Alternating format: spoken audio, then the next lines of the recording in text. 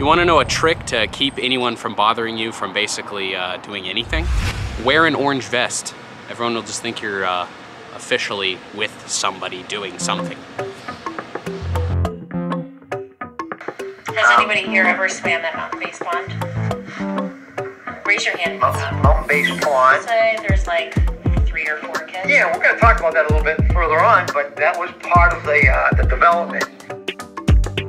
The Uncanoonuc Mountains, located in Goffstown, pretty much everyone knows about them, Indian word meaning breast. There's a north and a south mountain. South mountain is actually 1 foot taller than the north mountain at 1,321 feet. In the glory days, you could see the ocean from the tops of these peaks, and ships coming into the harbor in Portsmouth could actually see the peaks from the water. In 1903, a group of businessmen from Manchester wanted to put together another incline railway because they had already done one in Massachusetts and New York. They took one look at this South Mountain and they said, let's build an incline railway up there and develop a hotel, and it was finished in 1907.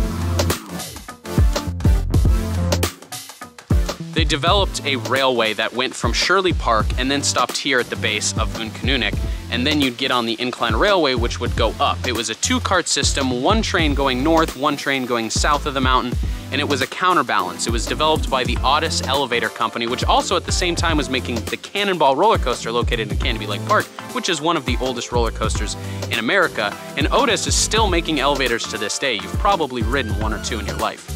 The whole project was $75,000, and it was a 5-story high, 36-room, 120-guest hotel located at the top.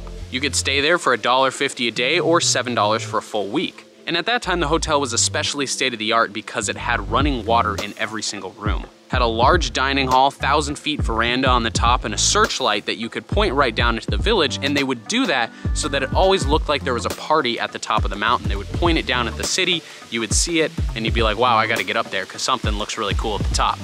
But the hotel was only in full operation until 1923 when it burned down due to a fire in the wintertime that was believed to be by 2 hikers going up and creating a fire underneath the porch. Now, the trolleys that brought people up and down this mountain were 40 feet long, held 60 passengers, and the seats were actually tilted so that you would be sitting normally as it went up the mountain.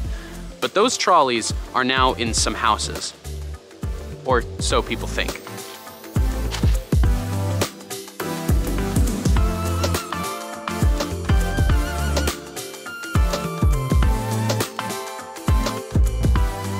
So you may have seen these peculiar little houses around the base of the mountain that look like a trolley has just been driven through them.